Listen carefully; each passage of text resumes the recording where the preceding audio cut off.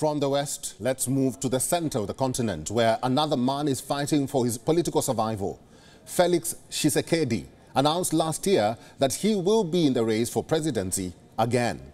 The president of the Republic of Congo joins a crowded list of presidential hopefuls, including opposition heavyweights and a Nobel Peace Prize winner. Here's a report from Kinshasa. Supporters of Felix Tshisekedi gather in front of the Independent National Electoral Commission, CENI, in capital Kinshasa. President of the Democratic Republic of Congo filed his candidacy for a second term, joining the already crowded list in this turbulent Central African country. But it is Denis Mukwege who is emerging as the star of the moment. He's a surgical gynecologist and a Nobel Peace Prize winner. His announcement to stand for December presidential elections is well received. Addressing a packed auditorium, the doctor says he wants to save a country riven by insecurity and poor leadership. We are on the right side of our people's interests. In the face of decadence, we can't wait for it to disappear before taking action. Tomorrow will be too late. That's why I'm ready and I'm going now.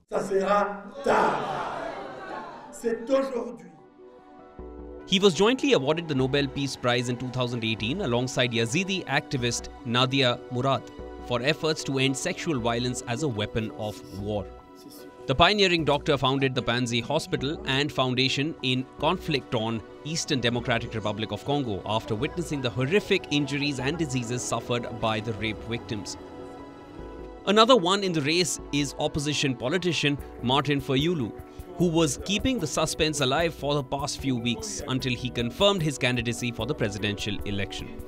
We are going to continue to fight to demand greater transparency in the elections.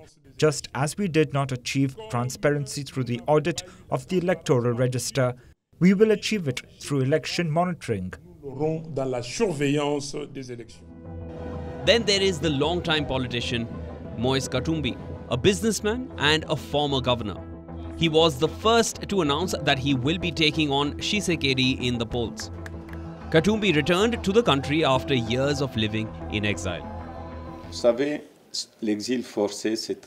Forced exile is very difficult, and if you have not done anything wrong, I know that returning is a risk. There are people who called me not to come back.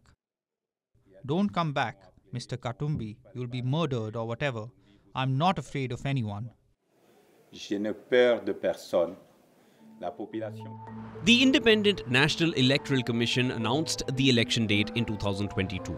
After the poll announcement last year, President Tshisekedi expressed his intention to stand again in 2023 during a General Assembly at the Congolese National Assembly.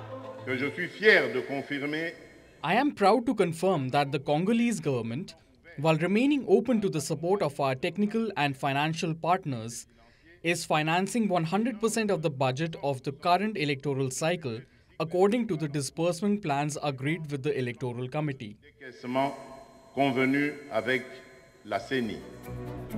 Tshisekedi's inauguration ceremony in 2019 capped more than 2 years of turmoil sparked by Kabila's refusal to step down when he reached the constitutional limit on his term in office.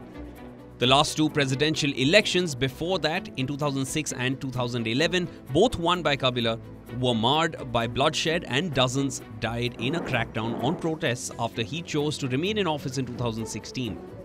A country the size of continental Western Europe, the former Belgian colony lived through two regional wars in 1996-97 and 1998-2003.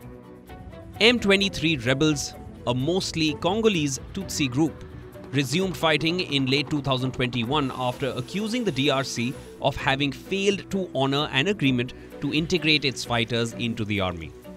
Bureau Report, WION, World is One.